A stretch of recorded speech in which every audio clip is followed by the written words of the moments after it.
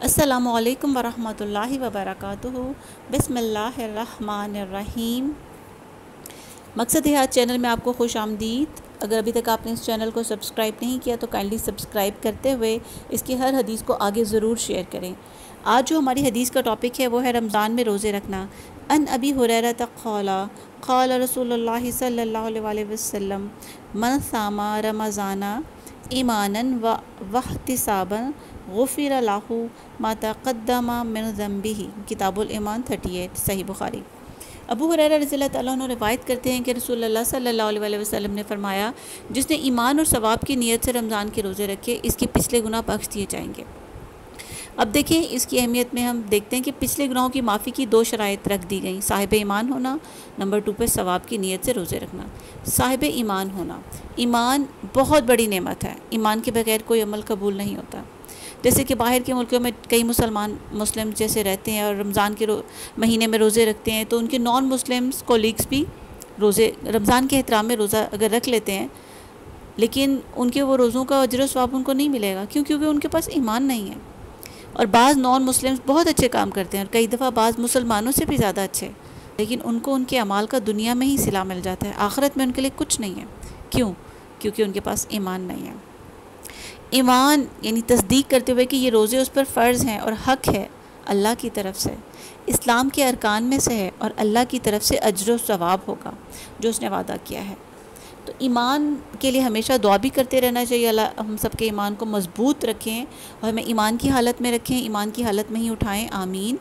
اور دوسرا جو ثواب کی نیت سے روزے رکھنا، یعنی خالصتاً اللہ کی رضا کے لیے روزے رکھنا، کسی کو دیکھ کر نہیں۔ جیسے اکثر بندہ سوچتا ہے اچھا گھر میں سب نے روزہ رکھا ہوا چلو میں بھی رکھ لیتا ہوں، یہ نہ سوچیں، یا لوگوں کے خوف سے یا لوگوں کی تعریف کی خاطر نہیں، صرف اللہ کی رضا کی خاطر رکھیں روزے، اور جنت کے حصول کو سوچیں کہ وہ بس مجھے جنت کا حصول ہو، اللہ کی رضا ہو۔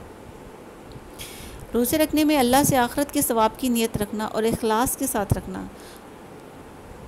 جیسے حدیث قدسی ہے، روزے دار کا ہر عمل اس کے لیے ہے سوائے روزے کے، وہ خاص میرے لیے یعنی اللہ کے لیے ہے اور میں ہی اس کا بدلہ دوں گا۔ روزے دار کی منہ کی بو اللہ کے نزدیک مشک کی خوشبو سے بہتر ہے۔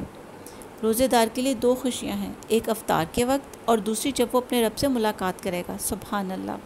افطار کے وقت دیکھیں کتنی خوشی ہوتی ہے انسان کو، اور اس ٹائم کہا جاتا ہے کہ دعائیں بھی مانگیں۔ اور دوسری خوشی تب ہوگی جب وہ اپنے اللہ سے ملاقات کرے گا، جب اس کو اس روزے کے بدلے ثواب دیا جائے گا، تو وہ انشاءاللہ العزیز بہت خوش ہو جائے گا۔ قیامت کے دن روزہ سفارش کرے گا۔ سبحان اللہ! جنت میں لے جانے والا عمل ہے روزہ رکھنا۔ تو اللہ تعالیٰ سے میری سب لوگوں کے لیے یہ دعا ہے، ہمارے لیے سب کے لیے، کہ اللہ تعالیٰ ایک تو ہمیں بار بار رمضان المبارک کا پاک بابرکت مہینہ دیکھنا نصیب کرے، اور اس میں روزے رکھنے کی ہمیں توفیق بھی دے اور قبول بھی کرے، ایمان کے ساتھ اور ثواب کی نیت سے۔ اللہ تعالیٰ سب کو یہ مہینہ بار بار دیکھنا نصیب کرے، آمین۔ اور اپنی دعاؤں میں یاد رکھیے گا، اس چینل میں جو بھی حدیث آپ سے شیئر کی جاتی ہے کائنڈلی اس کو آگے ضرور شیئر کریں اور اس چینل کو سبسکرائب کر لیجیے گا۔ اللہ تعالیٰ آپ لوگوں کو بہت خوشیاں دے، آسانیاں دے۔